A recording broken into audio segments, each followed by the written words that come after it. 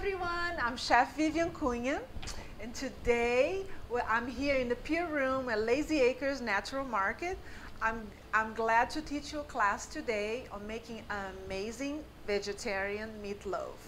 So we're going to do a plant-based vegetarian meatloaf full of protein and very, very delicious. So all the ingredients today for our class, you can scroll up on top of the comments. The ingredients are listed right there. But let's go slowly and I'll introduce the ingredients for you.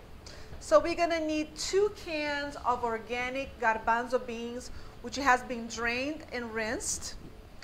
We need 1 zucchini, 2 cups of shiitake mushrooms.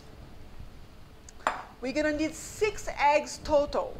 And 5 of them, I have boiled eggs for 10 minutes, 12 minutes. And 1 is raw. We need 1 cup of panko, which is Japanese breadcrumbs, the little lighter breadcrumbs. We're gonna be using 1 pound of ground plant-based meat. And this one here, I like this company, Beyond Beef. You can find this in the freezer in our store.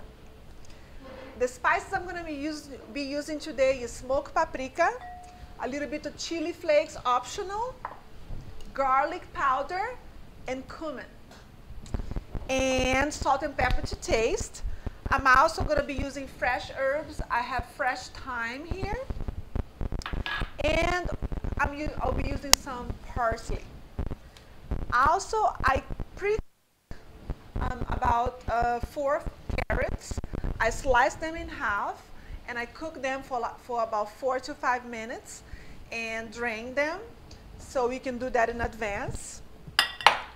And we're going to be using olive oil. This is great. It's from the store brand olive oil. And I'm going to be using also 4 sweet onions from the store. So this is our ingredients. So let's start. First, what we're going to do is we're going to roast the shiitake mushrooms with the garbanzo beans. So I have a lined cooking sheet. We're going to be needing 2 of those. So start now. 1 is to bake the meatloaf, and 1 is to roast the garbanzo and the shiitake mushroom. So here I have the shiitake mushrooms. Today we're not going to be washing the shiitake mushrooms with water, running water, but we have a wet paper towel, and we're just going to wash the shiitake mushrooms just like that. Why I'm doing that? Because I want to roast the shiitake mushrooms, and I don't want them to absorb water. I want them to add a crunchiness to set our meatloaf. So with a wet paper towel, you just wipe them dry like that. And when you're doing a sauce, when you're doing something that you want the mushrooms to retain their flavor, that's what you do. Now, if you're making a soup or something like that, then you can rinse the mushrooms. But for sauces, for your mushrooms to be crispy when you want to saute them, and you want them crispy and not mushy, that's what you got to do. You got to clean one by one with a wet paper towel. It's fast. So I'm going to put this away. And here we have our mushrooms. And here we have our garbanzo. So I'm going to put our garbanzo beans in the cooking sheet already. And then I'm going to roughly chop our mushrooms. I'm going to remove a little bit of the stem, just a little bit. You don't have to remove a lot. I'm going to keep some and remove some. Just if it's a little brown, then you want to remove it. And shiitake mushrooms, they have an amazing smoky flavor. So it's going to add a smoky flavor to our meatloaf. Shiitake mushrooms are very, very delicious. Whatever you want to add, delicious for risottos as well. When you mix all the mushrooms and you add a little bit of the shiitake, they add a beautiful smokiness. So I'm just going to roughly chop the mushrooms just like that. Doesn't have to be perfect. I just want, because after we roast them, I'm gonna pulse them in a food processor. So We just want them to be a little bit roughly chopped so they cook faster. And our oven has to be preheated for 400 degrees. Please do that, 400 degrees. And we're gonna roast this mixture for about 30 to 40 minutes. So I roughly chop my mushrooms. A little bit more. Just with your hand like that, and just like that. Then I have our garbanzo beans that are already placed in the cooking sheet, and we're gonna add our mushrooms to the same tray. Make sure you get them all. And here you have, and then we're gonna add some extra virgin olive oil, about 2 tablespoons. I'm just gonna drizzle like that. And salt and pepper. Fresh ground pepper. And some Himalayan sea salt. I like Himalayan sea salt, that's my favorite. For cooking, for roasting, that's the one I use. So I'm gonna toss it, this a little bit in the cooking sheet, just like that. And our oven has been preheated for 400 degrees. So we're gonna spread it all over the cooking sheet. And then we're gonna place in the oven at 400 degrees for about 30 to 40 minutes, depending on your oven. And they're gonna be dry, a little bit crunchier. Ta-da! Now, obviously we didn't have 40 minutes to wait for our garbanzo beans to be ready. So I pre-baked for you to see how it looks like. And this is what it looks like when it's roasted for about 40 minutes. So the garbanzo beans become a little crunchy, and the mushrooms shrink. So I'm gonna place this mixture here, and we're gonna need a food processor, which I have it right here. And we're gonna place this mixture inside the food processor. We're gonna pulse it. So we have it here. If you don't have a food processor in the house, you can chop that by hand. And you can chop that by hand. Don't use the blender because it's gonna be too mushy. So just, I'm not gonna make a puree out of this. I just want it to be chunky. So if you don't have a food processor at home, please chop by hand. So I'm gonna close it, and we're gonna pulse about 4 or 5 times. 1, whoops. Sometimes when that happens, it's because the blade is not all the way down, right? Not all the way down. Now, it's not. So this is what happens. I'm gonna take it apart and make sure the blade is nicely down, pressed down. Now it's perfect. 1, 2, 3, 4, 5. That's all I need. So it's a little bit crunchy. It's not as pureed. Maybe I'm going to give one more pulse. 1, 2, 3. That's about perfect. So the consistency is not powdery. It's not a powder, but it's a little bit chunky. I'm sure you guys can see it here in this camera. And I'm going to place this mixture inside a large bowl. I have a large bowl here. And I'm going to place my beautiful garbanzo and shiitake mushroom mixture in here. Perfect. Now in the same bowl, we're gonna add all the other ingredients so we don't have to make anything dirty than necessary. So I have a zucchini here, and I have a vegetable shredder, and I'm gonna shred the zucchini right in the bowl, just like that. Why I'm adding zucchini to my meatloaf? because you make your meatloaf nice and moist inside and crunchy on the outside. And you're adding a vegetable. So we have mushrooms, we have zucchini, we have carrots inside. So it's a nice plant-based meatloaf. So I'm just going to shred the zucchini right inside. And zucchini has a lot of water. It's a vegetable that has a lot of water, so it makes the meatloaf moist, nice and moist. Be careful towards the end, and make sure you get all the vegetable out, and be very careful. Next ingredient, I'm going to place the egg inside. One raw egg. One raw egg. And then I'm going to add our plant-based ground beef. I use Beyond Beef. It's my favorite. And we can find here in the store in the freezer department. They also have sausages. They have all kinds of products. I really like the flavor of this. And what is plant-based ground beef? It's made with mung bean protein and pea protein and brown rice. So it's all plant-based ground protein. What else I'm going to do here? The panko. I'm going to add the panko. And that's about it. So I'm going to use some gloves to mix this around. And I'm going to show you how I'm going to finish this up. So we're going to need another cooking sheet lined with the parchment paper. So I have that already done.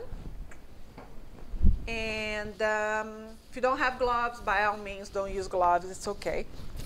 It's all right. Let's not forget our spices as well. I'm using 1 teaspoon of cumin, ground cumin. I'm using smoked paprika, 1 teaspoon as well. Of course, at home, you can measure with a teaspoon. And garlic powder. I'm going to have 1 teaspoon of that as well. Optional, you can have red chili flakes if you want to make it spicy. If you don't, it's completely optional. I'm making spicy because I like spicy. And salt. Let's add some salt. Salt and pepper, I always say season to taste. I'm going to be using about half a teaspoon of Himalayan sea salt to my meatloaf. Some fresh ground pepper.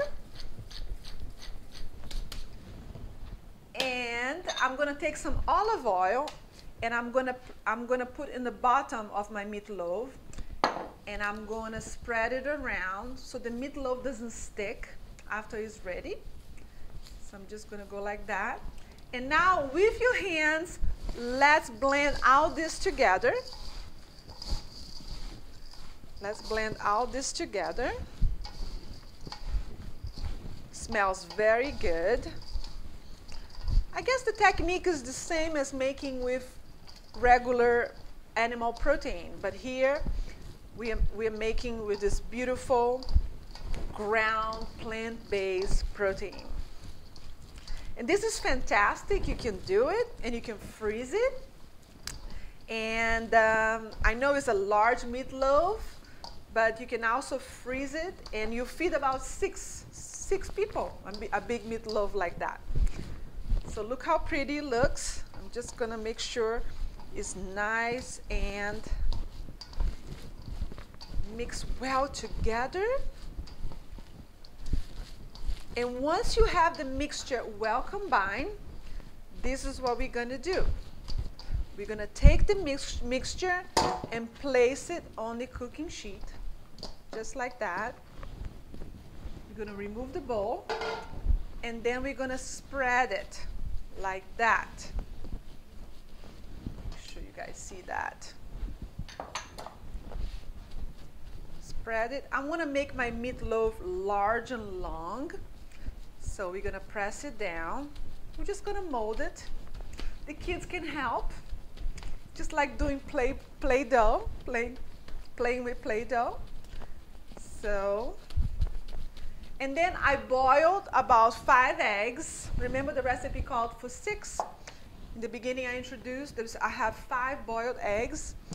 And I have about 4 carrots that have been cooked in boiling water for about 4 to 5 minutes. So what I'm going to do is, I'm going to put the carrots just like that.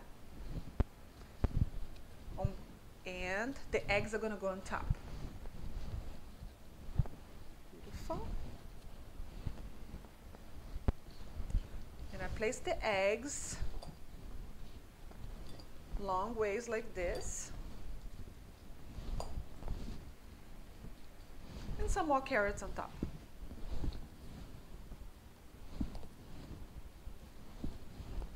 And then we're going to fold it and make a meatloaf. This part is kind of tricky, so let's do one side at a time. First we do this side, trying to make the carrots go all the way around the egg. It takes some stubbornness, but I want to do it. So we're just going to close the meatloaf like that and make sure it covers everything.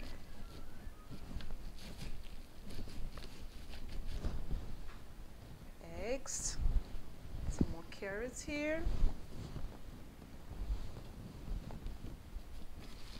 And we're just going to play with Play-Doh and we're going to close this meatloaf. Put it aside. Just take this side and close it.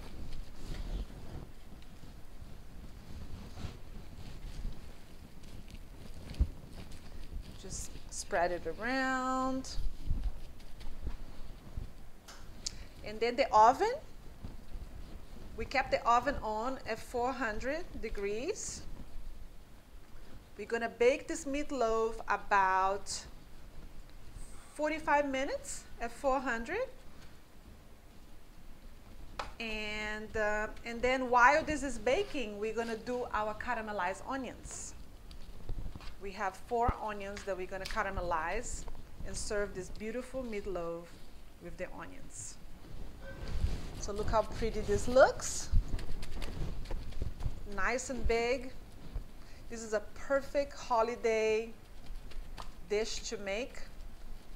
And serve with a salad. You can serve with mashed potatoes. I like to serve with a salad. Look how pretty it looks. So beautiful. I have molded already. Now I'm going to pop this in the oven for about 45 minutes at 400.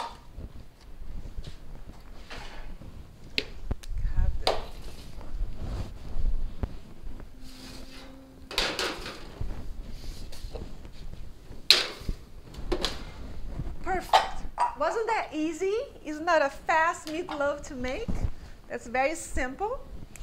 And now let's do our onions. We're going to need a large saute pan just like that. A large saute pan. We're going to need the thyme, fresh herbs, thyme, olive oil, and 4 large sweet onions. And salt and pepper to taste. So this is our ingredients. So let's add some olive oil to the saute pan. About 2 tablespoons. And let's start chopping our onions. If you have a problem crying, you can put your reading glasses, or you can wet the knife.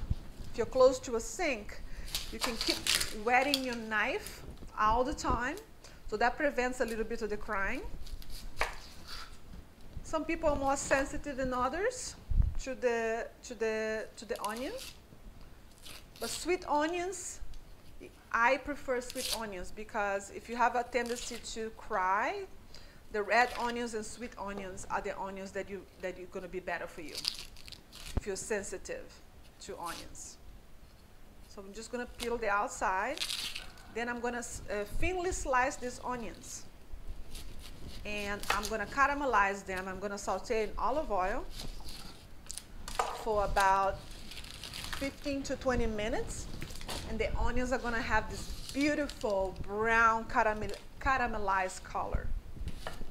And you can do that, and onions like that will last for 5 days in the fridge.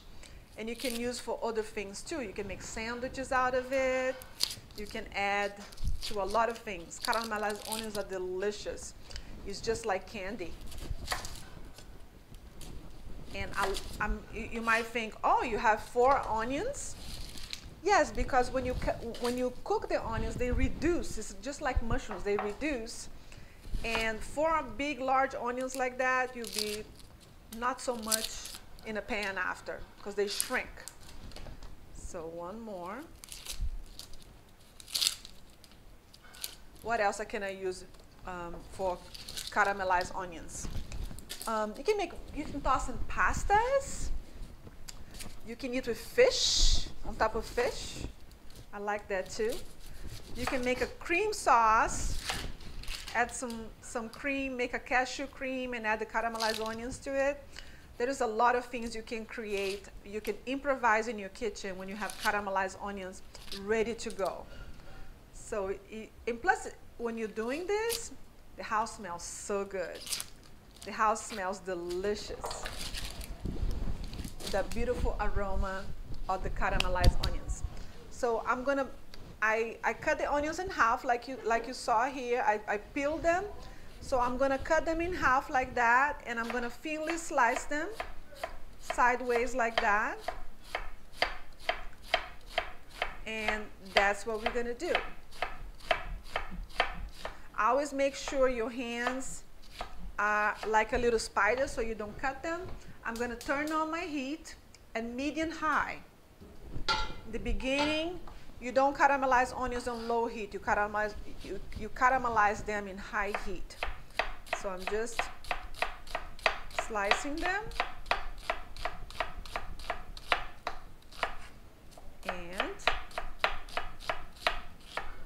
And you can start adding them to the pan. Delicious. One thing that is delicious either, that I love, one of my favorite dishes, is to make a sweet potato puree. Like you cook the sweet potatoes, you roast them, and then you mash them so to make a puree. And then you add the caramelized onions to the sweet potato puree. Boy, that's delicious. I love that. So I'm encouraging you to always have this ready to go, and you can even freeze it. If you freeze the caramelized onions, you can always have it for later use. So, one more.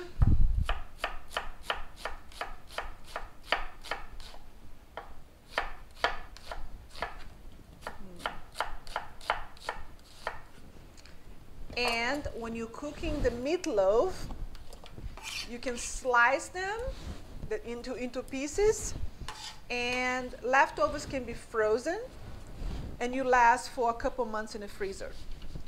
So when you're hungry, when you're lazy, just take a piece out and defrost it in the microwave, and here you have a meal with a salad, with a bowl of soup, a meal that is loaded. It's low in fat and loaded with protein, healthy protein. Garbanzo beans have a lot of protein. 1 cup of garbanzo beans have 18 to 19 grams of protein. So garbanzo, and a lot of people that have legume intolerance, that doesn't happen with garbanzo beans. For some reason, a lot of my clients that have legume intolerance, garbanzo beans, they don't have a problem with it. And garbanzo beans, hummus is made out of garbanzo beans. Garbanzo is a perfect protein that I always have it handy in my house. So I'm almost finished with the onion. No tears. No tears. So I have about 2 tablespoons of olive oil in there. I'm gonna add some Himalayan sea salt. I'm gonna add some black pepper. And you can add a lot or you can add a little as your preference. And then you have the fresh herbs. I have some thyme here, which is an amazing herb. This is lemon thyme. It has a really good smell. And I'm just gonna remove the leaves from the stem. It's very tedious to do that, so I tend to remove the thickest stems, and the skinny ones, I just leave it. They're not gonna hurt you. They're so skinny. So this one, for example, when it's skinny like that, I just chop it all together. But when the stem is really thick, then I remove it. When you buy dry herbs, they definitely have the stems there. So that's good enough. Just gonna remove this one. And I'm gonna roughly chop this thyme, just like that. Take this one out. It's about three tablespoons here of fresh thyme. Smells delicious when you're chopping it. A lot of people only use thyme on Thanksgiving time to make stuffing or to put in, you know, to do things like that. But thyme is a very versatile spice herb that I love to use. So as you can see, I have in high heat, and I have the onions here. And I'm gonna add 1 more tablespoon of olive oil. I'm gonna drizzle. And then I'm gonna add the fresh herbs to the pan. The fresh thyme that I just chopped.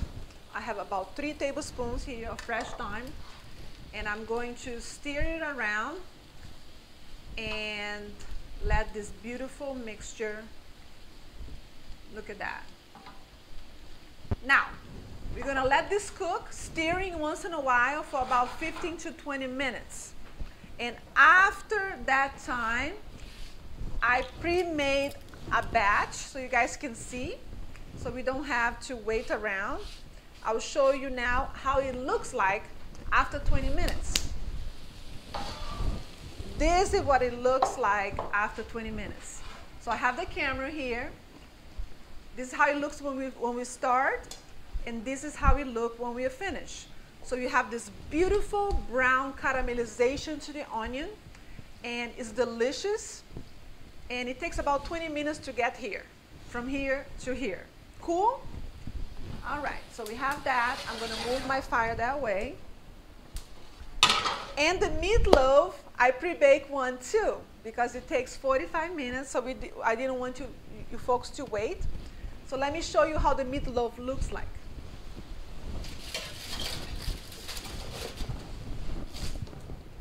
Look how pretty. Look how amazing this meatloaf looks. Very hearty. It holds the shape. And we're gonna plate the meatloaf with the caramelized onions. I'm gonna slice it and show you guys how it looks. So for a little bit, I'm gonna chop some fresh parsley because it's gonna be our garnish for our dish. So let me get some fresh parsley here. I'm just gonna roughly chop. This is a very, how do you call it? Very, when you miss home, when you're feeling like you want mama's food. How do you call that? There's a term for it. You're feeling homesick. That's the kind of dish that you, comfort food, comfort food. This is a delicious comfort food. That's what it is. So I have it here. Now, I'm gonna cut it and show you guys how it looks like. Let me cut right in the middle. And I'm gonna cut a slice. And I'm gonna serve in a plate.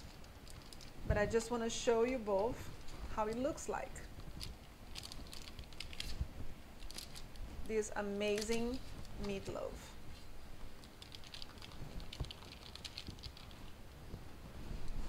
So look how pretty it looks like. You have the egg, you have the vegetables, and I'm gonna take this, I'm gonna take a plate, and I'm going to show you guys how it looks like plated. So here we have a plate. We put our meatloaf. We get some caramelized onions, delicious, right on top. Can be served with mashed potatoes, sweet potatoes, and then we have some fresh herbs. And yum yum, a high protein meatloaf, plant-based, looks great. You can freeze it. It serves, this whole dish serves about 6 people. Hope you guys enjoyed it. To learn this easy vegetarian plant-based meatloaf. Thanks for joining me. I'm Chef Vivien Cunha. If you make this dish, post your photo on Instagram so I can see how your meatloaf is. I love to see the photos when you guys post photos. And these will also be featured on our YouTube channel. So we have our YouTube channel. Please subscribe so you can have all the recipes there. And I hope to see you soon. I'm Chef Vivien Cunha.